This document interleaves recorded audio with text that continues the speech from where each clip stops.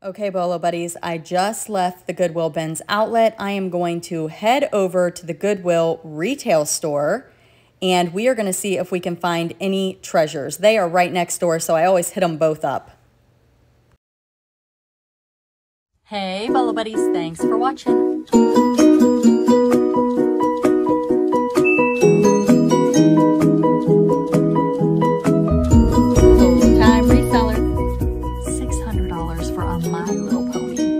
Amazing, right? All right, let's get started. So when you walk in the door, it's typically like movies and then Christmas, and then it goes on to hard goods. And the last place I stop is the toys. My favorite, oh, and books over here, books and movies. My favorite section is the toy section. If you've been following my channel, you guys all know that I love to sell toys. I am going to look through the breakables today. I am going to be honest with you. I don't pick anything up to buy. I don't like breakables. I don't like to ship them. I'm going to try to branch out and do more breakables in the future. So as I'm going through this section, please let me know in the comments if you see anything that I should have picked up. Because I will do Christmas stuff. Like, when I say breakables, I mean like glass and plates and stuff like that. I have done it from time to time, and I do well with it. When I do it, I do well, but it's just not my favorite thing. So that's what's great about eBay. I always say this: sell what you love, what makes your job not feel like a job. I mean, I love what I do every single day. I love listing the stuff I list. I get excited to list my new items, and I think that's what it's all about. Now, if I had somebody that would ship breakables for me, I would buy them all day long. It's not that I don't like the breakables. I just don't like to package them up. There were some staples. I don't know. I thought about picking those up for my stapler, but I'm thinking, how often do I actually use staples? So I ended up putting those back. I'm not against buying stuff for personal use at the thrift store. I definitely do that. So we're in the pots and pans. I know that people make tons of money in this category, but I am not well versed in it. The homeschooling picker, pots and pans are like her thing. She just knows so much about it. So if you want to learn about pots and pans, definitely check out her channel. She also sells stuff in tons of other categories also. She is a major Bolo finder, so not just pots and pans. All right, let's see what else we have here. And again, if you guys see anything that pops out or stands out to you as a Bolo item or something that would sell quickly, please put it in the comments. That will help everybody learn. I am picking some things up. I'm looking at the bottoms. I'm seeing if things are signed. If I see something that's signed, from time to time, we'll look it up. These little pigs. Oh, my goodness. Those glasses. I think that was one of the 12 Days of Christmas glasses. Or not 12 days. Is it the, what is that? The first day? Yeah. That's what I was about to start singing. You don't want me to sing. But I have sold those in the past, and I sold those individually. So they were easier to package and ship. Putting 12 glasses in one box is terrifying. That was a cute little vintage item, a little teacup and saucer. Some of those can do really well, but you really got to know what you're looking for. Most of those are just going to be bread and butter items. Some electronics, another thing I kind of stay away from. Now, I'll tell you who would be amazing at selling electronics if I would ship them is my husband. He is super knowledgeable about that stuff, but I don't want to ship it. He had tons of turntables, and I'm like, I don't want to ship them. I don't know how to ship them. I'm afraid they won't get there safe. So he ended up selling those on the marketplace, and somebody got a really good deal. Coffee mugs, you know, you really got to look those up because they're expensive to ship. With the shipping rates the way they are now, most of them, by the time you box them and put your bubble wrap and packaging paper, they're over £1. So you're paying that priority mail rate. So unless it's a mug that I know is going to sell quickly or for a great profit, I usually skip the mugs. There is one mug brand that I do pick up. It is Hearthstone. I don't know why, but I find them all the time. And you know how there's just some items that you always pick up? I almost always pick them up if they're $1 or less, especially if they're Christmas and Halloween. Those are the ones that typically do better. And they're clearly marked on the bottom. If you've been at my channel for a while, you see them in my what sold videos. And if you guys are new to the channel, definitely check out my what sold videos. I have a series of bread and butter, which are my $35 or less items. And then I have my big money Bolo videos, what sold videos. That is kind of what I'm known for, is what solds. I don't do a whole lot of thrift with me videos, but I'm going to do more. Let's just say that. I'm going to start doing more footage like this. So let me know in the comments if you like this type of video and if you want me to do more. And maybe any feedback that you have for me. Things that you like that people do, or I don't know, stuff like that. So again, plates, I have sold them. I usually sell them individually. So that right there would be 1 plate quantity of 8 or however many were there. That's just easier for me than shipping them in a lot. I will tell you that Toledo Antique has a video where they show you how they ship fine china. They will ship like 200 pieces at a time. It's just unbelievable. So make sure you check out their channel for shipping tips, and they are also Bolo finders. They do estate sales, and they are super, super knowledgeable, and they also do live events, live selling events, so check them out. All right, I'm looking at the toys. I promise you I buy some stuff. Oh my goodness, I feel like I've just been shopping and putting hardly anything in my cart. I did pick up some movies for my husband and I, so that's always a win. All right, let's see. When I'm not working, from time to time, we will watch a movie. All right. Does anybody feel like, as an eBay seller, like you work in the morning, you work at night, you work in the evening, you just work all day? That Thomas the Train was a bunch of party supplies. I thought about picking this up, but decided it was pretty heavy and bulky, and I just decided to leave it behind. But I probably could have sold it. If it was under 5 pounds, it may have been a good Poshmark item. So if you go over 5 pounds on Poshmark, you have to pay additional shipping fees for the overage. So on Poshmark, I try to keep everything under 5 pounds unless it's a big money Bolo, and I'm willing to take that hit on shipping because the shipping cost, that's the overage, is paid by the seller.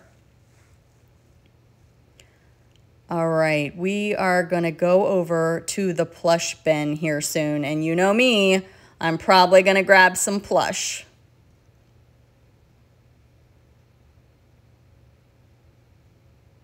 And they did have the music playing in the background. Wonder what that little RV, was that an RV? That was kind of cute. I probably should have looked at the bottom of that to look for a brand. Toys are, when you're at the Goodwill, toys are tough because sometimes they're overpriced. I really like to get my toys at the Goodwill, not the Goodwill, oh my goodness, at the yard sales and garage sales. I like to go and I like to buy in bulk. I like to bundle. All right, here we are. Let's find some plush to take home. Let's find some plush to take home and sell. All righty. This little cat, his little heinies in the air. I don't know if that's a doorstop or what that is. I always look at tags. I'm looking for vintage tags. I'm looking for name brands, things that I know that'll sell. That's a Dr. Seuss. I left that one behind. There was a Dr. Seuss plush that I sold a while back. I believe I sold it on Mercari back when they were banning the books and certain books were not allowed. I'm pretty sure it sold around that time because everybody was searching for Dr. Seuss stuff. So this little baby doll, some of these dolls that have bodies like this can be a Bolo. I actually messaged the Rebel reseller and I'm like, do you know anything about this doll? And she messaged me back and she told me to check the back of the neck, which I know to check the back of the neck of like porcelain dolls, But for some reason, I didn't check the back of the neck of that doll. So I was able to look it up. I decided to leave it behind. The condition wasn't that great. But if you guys are not following the Rebel Reseller, definitely check out her channel. She is a Bolo finder. This little guy got it home, did not work, unfortunately. It had this little bracelet on its ankle. So what I did is I took that off and I made an eBay listing for the bracelet. I figured that's something that gets lost or that people just throw away and they might want it for their elephant. I think it's meant for someone to wear, not the elephant, but they had it on the elephant. So that was good for me. Hopefully I'll make my money back with that bracelet. Unfortunately, that was a womp womp. This little turtle, I probably could have sold this. Now, if the plush is not marked, it is 99 cents. So a lot of the items in this bin that you're seeing are 99 cents. But a lot of them also have a sticker and they are higher. Like the elephant, I paid more than 99 cents for. Unfortunately, that happens sometimes. I was hoping to get the elephant and be able to test that on my reseller testing Bolo products and then attach a video to my eBay listing to show how it works. And I was just really excited about it because I had never seen it. And unfortunately, it just wasn't going to happen. And the battery compartment looked fine. I don't know why it didn't work. I probably should have had my husband look at it because he is like amazing at fixing things. He just can fix almost anything. All right, let's see. Okay, I did pick up this little Boyd's. It was only 99 cents. So Boyd's Bear plush, if I can get them for $1 or less, I will pick them up. Sometimes I will look them up, and if they comp out higher, I will pay more for them. They are more of a long tail item, but they do eventually sell. This little guy I've got priced high. My 25% off sale has not kicked in on that yet, but will soon. And what was it called? Something Nod. But anyway, little clown. If you guys were at my reseller testing Bolo products, I was listing a lot of these items during a live show, a live working hangout. So some of these you guys have seen. This little bear did work. So I've got a video in my eBay description showing how that works. Super cute. It like snores. Zombie Bargain Hunter was there watching that day, and he was helping me with some of the pricing and stuff like that during the live show. So the live shows are super fun and educational, so definitely come check out that channel if you have not already. And I'll link it down in the description below. Plus, I've also mentioned multiple channels during this haul, so please go check out those other YouTube channels. They are fantastic. All of them just great knowledge. Zombie Bargain Hunter and the Rebel Reseller sell tons and tons of plush. They are my go-to for plush. Just super, super knowledgeable. So check them out for sure. All right. We're getting towards the end of the tote here. Bin. We'll call it a crate bin. I'm not sure. This right here, I did look this up. It was super cute. It actually holds curtains. So in a kid's room, its hands hook and loop together. The reason I say hook and loop is because you're not allowed to use the word Velcro on eBay. That is a Vero.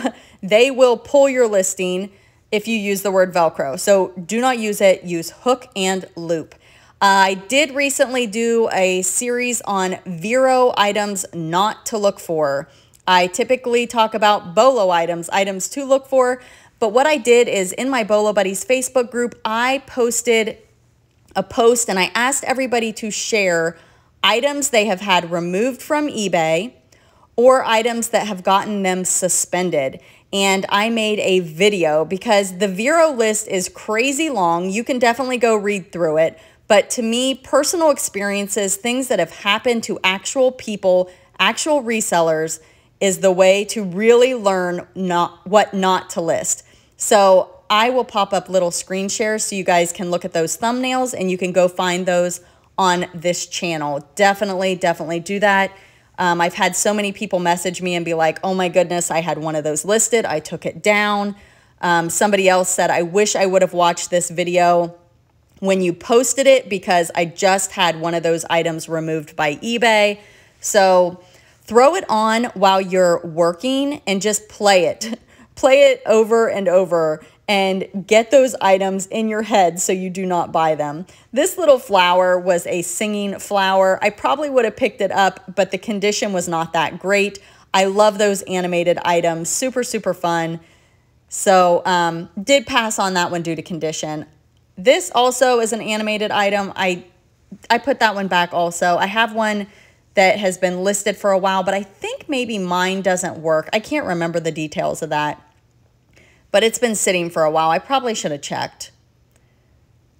That's some sort of speaker, I think. I don't know. It connects into something. This dragon, little puppet, super, super cute. A lot of times I will pick up puppets, but again, I've got so much inventory. I have a money mountain that needs to be listed, and I've been really, really chipping away at it. I've been doing really good, trying not to source as much, but I wanted to get some thrift with me content, and I wanted to go to the bins. And if I'm at the bins, I might as well come over here because they're next door, right? There's the other monkey, and the comparables on those were not great, so I just went ahead and left those behind. This little ballerina, is that a puppy dog, you guys? Is it a dog? What is it? I think it's a dog, but really cute. Could not find another one like that specifically, but I did find a couple in that brand. So that's what I based my price on. I don't know what that was. Thank you guys all so much for being here. If you're new to my channel, I would appreciate it if you subscribed. Let me know in the comments how you found the channel. If you're new, if you're old, if you've been here forever, let me know how you found the channel. Did you see one of my videos on Facebook? Did you hear about it on someone else's channel? I love hearing how you guys found the channel. So let me know down there in the comments. All right. I'm trying to remember. I don't think I got anything else. These right here, I left behind. Maybe that was a mistake. I remember having these as a kid. My sister and I each had one. I think I might still have it, but just one of those things that I've hung on to that I probably just need to sell. I remember looking them up in the past, and I don't think most of them are a bolo, but like with anything else, there are certain ones that are rare and hard to find that will bring more money, so I probably should have looked it up. Little puppet, that was like, was that supposed to be Santa maybe? I mean, there's a lot of money that I left behind. It's easy to do, you know? It's easy to do. So this mug over here, I'm going to pick it up here in a minute. I bought this for my husband. He likes those big, like pottery type style mugs. And this is actually the second one that I've picked up from this same store on 2 different occasions. It's so strange, but I did end up getting both of those for him. So in the comments, let me know if you saw anything that you would have picked up that I passed by. That helps me learn, and it helps everyone learn. And I think I already said that now that I'm thinking about it. I just did a voiceover on a Goodwill bins video, so that might be up. Not sure which one I'm going to post first. So definitely go check out my channel for those bins videos. Those are some of my favorite to make. I love digging through the bins. I don't always find like the best treasures, but I do find some good stuff. It's definitely worth it. This is the carts that they bring out that are just kind of sitting by the cash register. A lot of times I will find some decent stuff here, but sometimes not. That had like stuff on the bottom, so I'm not sure which brand that was. Hopefully it wasn't a Bolo, because I wasn't gonna pick all that stuff off. A lot of times they put shoes down on the bottom. This store, I should probably look at the shoes. You guys, I just skip the shoes. Not a big shoe person. Looking here at the baskets. I know Rachel Strickland does baskets on her channel, specifically those Thanksgiving baskets. She was selling those like crazy last Thanksgiving. All right, you guys, I don't normally look at the clothes, but I saw this beauty right here. This is beautiful. Just hanging out. Oh, it's Hawaiian. It's made in Hawaii. I love it. It's got this really cute bottom to it. It did have a stain on it. It wasn't a stain. It was just something like, I don't know what. somebody went by with a stroller and their kid like spit on it. I don't know what it was, but I did wash this. It turned out great, and I'm super excited about this one. I just love the colors. It's red, white, and blue. It's a beauty. So really excited to find that vintage item. Thank you so much for being here, and thanks for watching.